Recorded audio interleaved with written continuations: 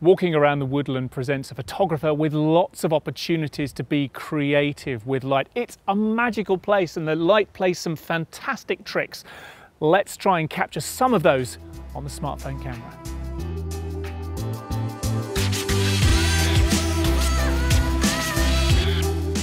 As photographers, we're always told to chase the light, to look for the light. That's what makes the images.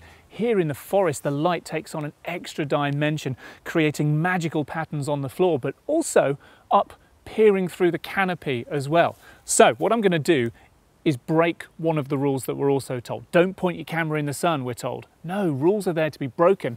And here is a terrific case in point, because I'm pointing my phone directly at where the sun is peering through. And there we go. We start to see these little artifacts appearing on the screen. Now these are solar flares, and it's where the light from the sun hits some of the edges of the optics in here. It bounces around a bit before it lands on the image sensor. And you see what it's doing is creating some really interesting effects, these pinky, purpley flares, and you just move around and they dance around the screen. These are colours that you don't necessarily see among the rest of the browns and greens of the forest, and that for me helps to create a kind of magical feel to the image, like there's fairies dancing around in front of us. It's almost as though there are flowers floating around in front of us. I love this effect. Another trick you can play with the light in the forest is the silhouette effect. Now, normally we try and have the sun behind us when we're taking a picture so the light illuminates the image.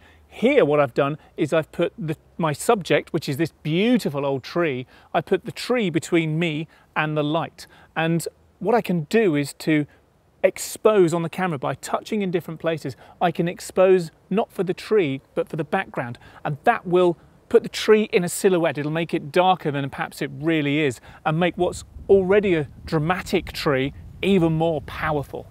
Let's take a look. I'm just going to touch on different parts of the screen which adjust the exposure in the camera. And what happens is, because the camera can only capture so much light in the light areas or the dark areas, it creates a silhouette effect. This tree, you lose a lot of the detail, it becomes very dark, it makes it very powerful and dramatic. Now by all means experiment exposing on different parts of the screen. There we go, that's even darker just there. And also HDR, high dynamic range. What that tries to do is take multiple exposures to make sure it's got all of the light and all of the dark parts of the image in one, stacks them up. Now that may not be such a good thing to have on here.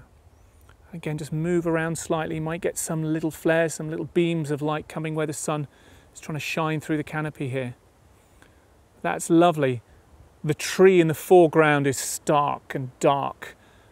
The background, the greens in the background look beautiful and rich. It's a really powerful image.